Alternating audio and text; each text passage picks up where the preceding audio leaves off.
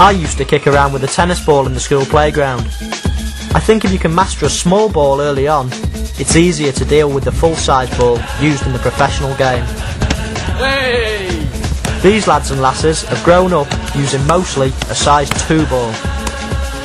It's filled with foam, which means it's heavier and, as you can see on the right, it hardly bounces.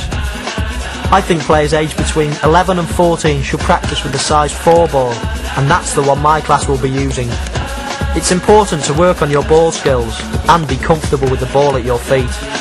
After all, you're no use to anyone if you can't play. Here are a few exercises to help you improve those silky skills. Okay, first of all we're going to start with a bit of jogging on the ball. So, off we go.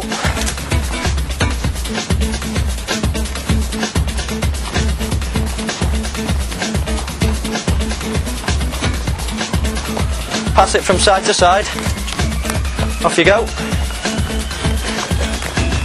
And when you get a bit more confident, you can start going a bit faster and moving forwards and backwards.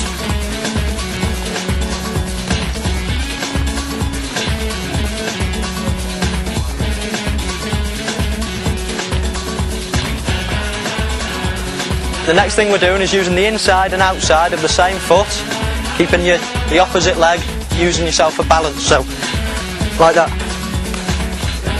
Okay, try to do it with both feet. Off you go. You get good at it, you can move forwards, and the best ones you can do it backwards as well. Well done, Kieran.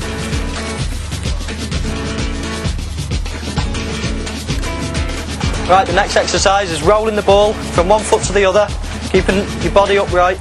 Okay, so the best ones can get faster and faster. Okay, so off we go. Well done, Kieran.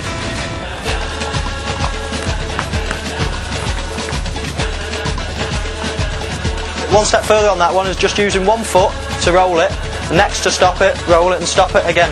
Okay, so off we go. Well done, try to keep your head up as you're doing it, so you don't bump into anyone again. Well done.